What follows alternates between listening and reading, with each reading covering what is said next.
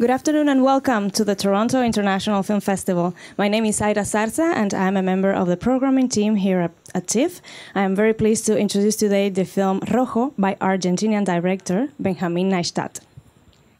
To begin, we would like to acknowledge that this event is taking place on the treaty territory of the Mississaugas of New Credit and the traditional territory of the Haudenosaunee, Anishinaabe, and the Huron-Wendat. We're very pleased and very grateful to have the opportunity to work in this community. This film is eligible for the Toronto Platform Prize presented by Air France. ROJO is also eligible for the Gross People's Choice Award. Please vote for your favorite films at tiff.net/vote. We would like to thank Luxbox for providing us with this film, and thank you also to ICA for their generous support. Benjamín Naishtat was born in Buenos Aires. He studied at the Universidad del Cine in that city and was recently a fellow at Harvard's Radcliffe Institute for Advanced Study. He made his directorial debut with the short film El Juego in 2010, followed by Historia del Mal in 2011. His feature films as writer-director are History of Fear, The Movement, and ROJO. We invite you all to stay in the room after the credits roll for a question and answer session with the filmmaker. But now, please to introduce ROJO, allow me to welcome Benjamín Naishtat. Thank you. Thanks, everybody. How are you? How are you doing? We're very happy to be here. We have to thank the TIFF staff, which has been very kind to us. I would like to introduce one of the magnificent actors from the movie, the great Alfredo Castro, who is here present from Chile. Hello, thanks. Thank you. I'm very happy being here, accompany Benjamin in his second film. And I think it's a very clever, sensitive film. And we share some horrible story of our dictatorships in our countries. So I'm very pleased being here. Thank you very much for coming. So on my end, I don't like to speak very much before the screening so that you enter the film as fresh as you can, but I'll be happy to discuss and do some Q&A afterwards if you like to stay. So thanks again and enjoy as much as you can. Thank you. Thank you very much. The questions related to the different kind of humanities, you mean? The character, right? Him finding himself and realizing he's done something else. Exactly. It's a very complex leading character, and the questions related to the different kinds of humanities that we see in this complex character, played by Dario Grandinetti. And the second one is related to the visual aesthetics of the film, sometimes very rich and vibrant images, and sometimes uses some blurred images. Thank you. Okay, difficult questions. Question number one, I think, as you say, I would agree that there's different characters with different psychological backgrounds. Then again, I think it's quite a tight world, that of that movie, because everybody's so miserable. Nobody is actually, you know, a moral human being. They're all just trying to get away with different things. And I wanted to create a world like that because I think that's pretty much what happened in my country through the 70s in a large extent of the society. Just people thinking individually and, you know, looking elsewhere while a lot of things were going on. As for your second question, what you describe as blur, or you're probably talking about the fact that this movie intends to not only talk about the 70s, but reflect the filmmaking of the 70s, of which I'm a very big fan. So we used optics from the 70s, old Panavision lenses. Also, we added layers of grain in the digital image, and we worked a lot with the DOP. The great Pedro Sotero is a Brazilian DOP, to get a 70s look straight, which is probably less sharp and clean than the movies that you see nowadays. There's a question in the back. Thank you.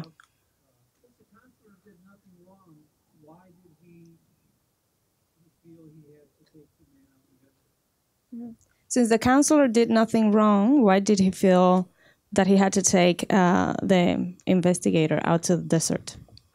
through that's a good question. Through the script writing process, I thought a lot about that. There were versions in which he was more explicitly, he was killing the guy, shooting himself, the other strange person, the other strange man.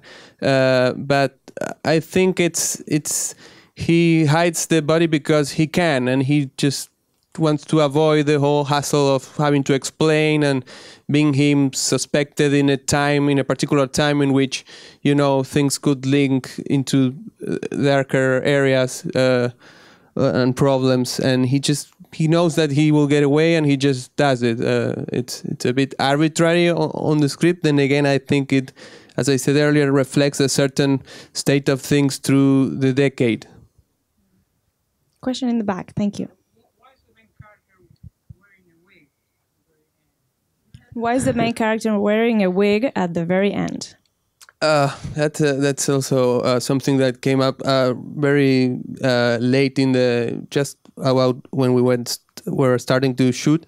The wig is awful, and I did a lot of research on taking looks at pictures and footage from the time, and I thought the looks were sometimes monsterish, the makeup and all, and a lot of men used to use very notorious wigs, as if they didn't care that you absolutely realized it was a wig.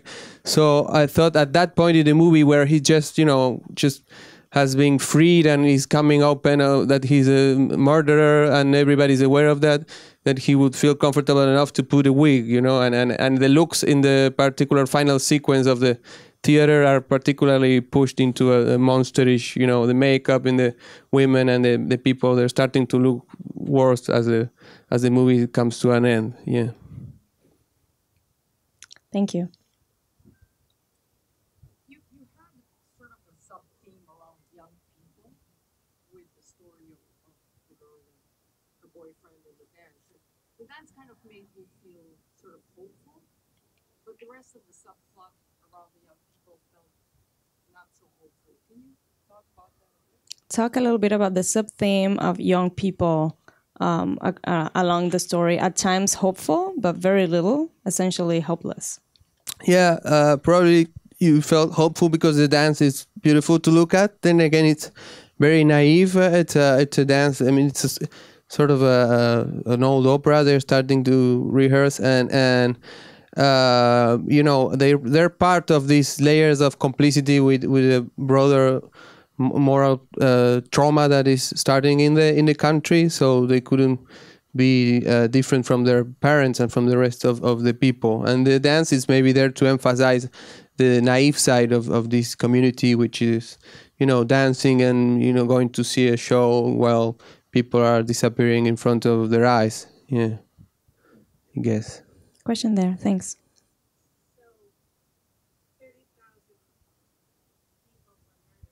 Yes.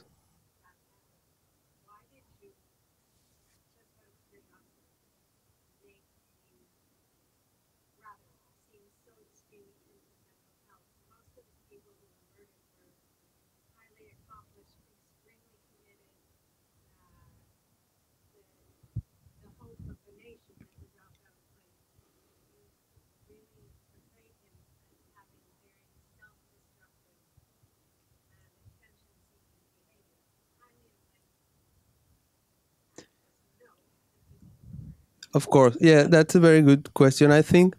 First, there's a large tradition of making films about the 70s in Argentina. So my film is only one among a group of films that have been existing for years now. To my opinion, I mean, we have seen a lot of films in which there is an approach where, good and evil are portrayed in a manichaeistic approach or in a simpler output, but I thought that the moral journey of the spectator would be richer if this character is just strange, not a particular hero or a model or an idealist, as you very well say, many of the people who were disappeared were, but just someone harder to find out. But then again, he is murdered and disappeared, and that's out of the question. So I thought it's a clear-cut case anyway. It doesn't matter that he's he's strange or that he yells to the people. That doesn't matter, because I think that would create a richer debate or a richer discussion in the, as I said, in the tradition of all the films that have been made about the period. Thank you. Question.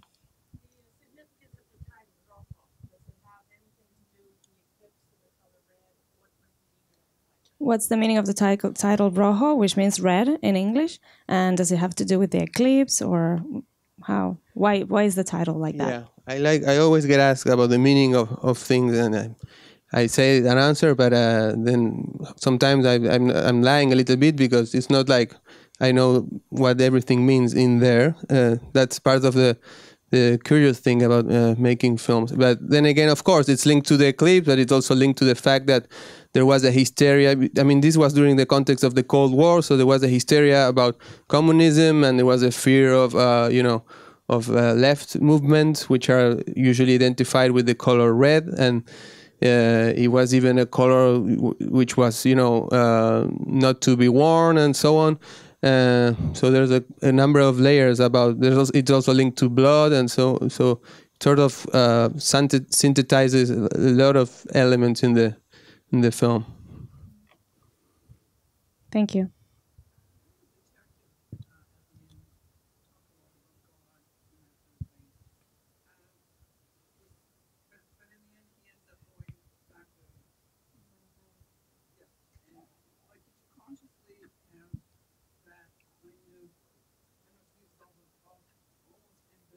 Mm-hmm.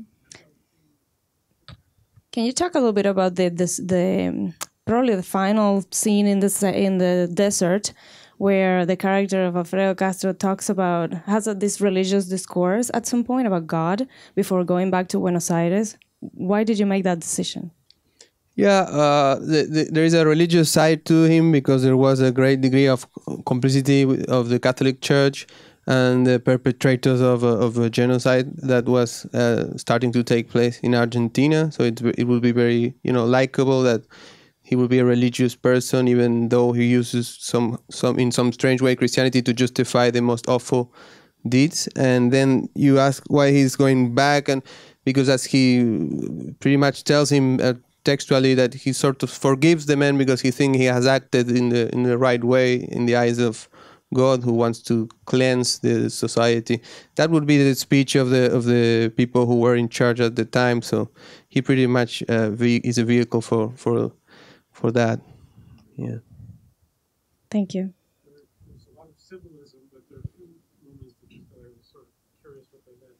The eclipse, why it chose that.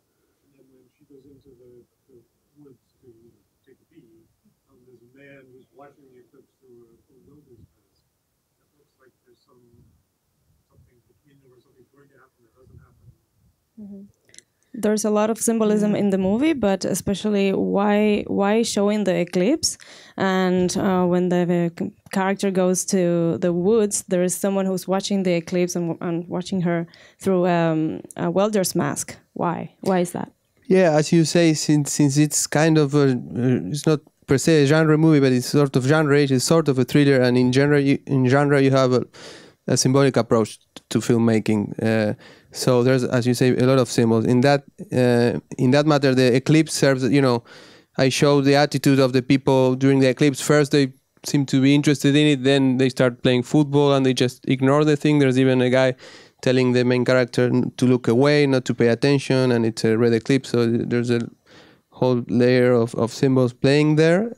About the guy with the welding mask, I did some research on eclipse, and it turns out there's people who are fanatics of eclipses. I even went to a meeting with them, and they showed me pictures of how they gather to watch eclipses, and they use welding masks, and it's pretty scary to when you find someone in the middle of nowhere with a. So I thought it would be like a nice little, even though it doesn't follow through afterward. Yeah. Thank you.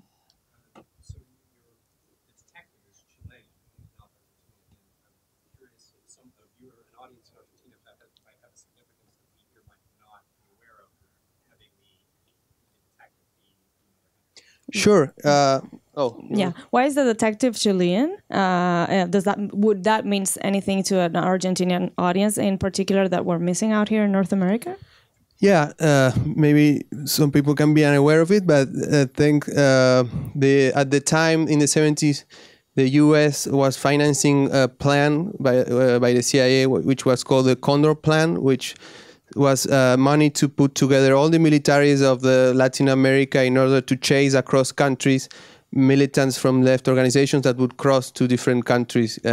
So it would make sense that there was a Chilean element doing that kind of thing in Argentina. It's likable. That actually happened a lot. Yeah. Thank you. Gracias. Just wanted to ask about the music, how you thought about the music. I really enjoyed it. It's very intentional. The music is very intentional throughout the film. How did you? Why did you choose this? How was the process of choosing the movie in the music in the film? We worked with a very good Dutch film composer, very experienced, and we pretty much tried to imitate the certain scores of films that we really liked from the 70s, like the film Conversation by Francis Ford Coppola, and some of the music from Taxi Driver in terms of arrangement, instruments, and how we use it in the film. So it's part of our intention to get into a 70s film grammatic. Maybe some people relate to that, yeah. Are there any questions? In the back. The action takes place at the very end of Isabel's government. Yes. Does the action take place at the very end of Isabel?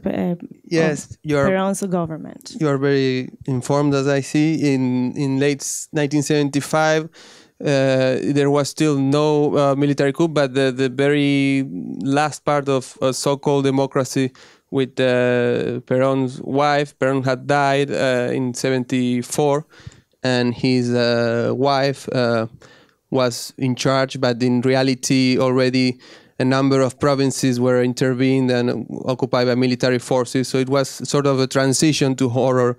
Not many films deal with this time because it means a lot of controversy to speak about that particular part of that 75 year. But I thought it was important to set the movie there. Actually, I come from a family that was part of a revolutionary political party, and their house was burned in 1975. So I thought it was pertinent to work within that year.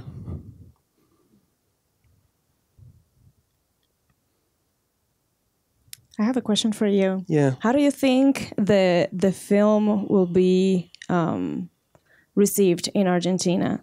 Because there's a lot of there are many films, as we have talked about, around the years of the dictatorship of filmmakers of the new contemporary Argentinian cinema.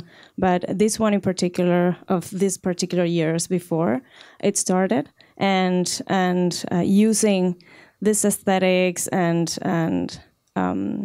just overall, how do you think ROJO is going to be received in? Yeah, so far we haven't screened it there. We're opening in October. Really looking forward to that. I hope it creates some dialogue, some debate. We have a very bad situation over there right now, particularly in the economics, but also on the political side. There is a president which is from I would call a far right government, and he has called that the human rights policies, which were sort of policies of all the governments from 1983 to now, he has called that to be a heist, like something that is money throwing or unnecessary. So it's more than ever important to do films about the 70s because the newer generations don't have, the experience of hearing about these things so much as maybe my generation. I was born in the 80s, so. Thank you. Any other questions? Here, thanks. Yeah. Can you talk a little bit about the man with the gun in the locker room? Yeah, that's. It was a time in which a lot of people were armed because of the context. It would be common to be armed and it made sense to put someone with a gun, just cleaning his gun in the locker room, and it was fun at the time in which the lawyer is starting to get more and more alienated to just put a shoot there, just to wake up who's sleeping in the theater also. Yeah. Yeah. Yeah. Thank you. Yeah. Investigator tell the person who employed him his theory? Like, it was not clear that the investigator actually dealt with the guy who brought him in to find evidence. There's actually no, it seems that there's no resolution in how the crime investigation was solved. How did the investigator dealt with the person who actually brought him in to solve this case? That's in ROJO Part 2. Yeah. Hopefully, yeah. Hopefully next year. Yeah. Are there any other No, questions? actually, I mean, to my, of course, there are ties, loose ends in the script, but I think it has to do with an overall complicity. Like the guy who hired him, he just did it because of his wife who was alienated. He didn't mind so much about. I think maybe he knows and doesn't care. Maybe they won't follow through. It was a time of just letting things be. People didn't want to ask the wrong questions or get into the wrong places. Everybody was looking after what they had and keeping to themselves. Yeah, that would be the right answer.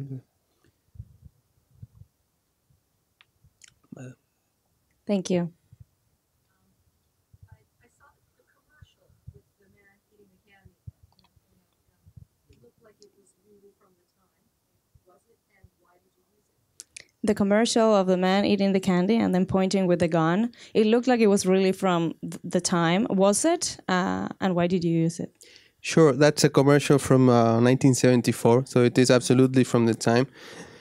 I think it's shocking. I think it's amazing, and it gives us a clear look into what the naturalization of violence was at the time. Naturalization of guns, of selfishness. I think it's a clear portrait of what the movie is trying to deal with. Also, it's sort of a breather in the middle of the plot, to maybe have a laugh and just keep going to the end. Yeah. Questions? I think Okay. we thank you so much for Thanks a being lot. here today. Thanks for staying. Thank you to Benjamín Naishtat. Thanks. Gracias.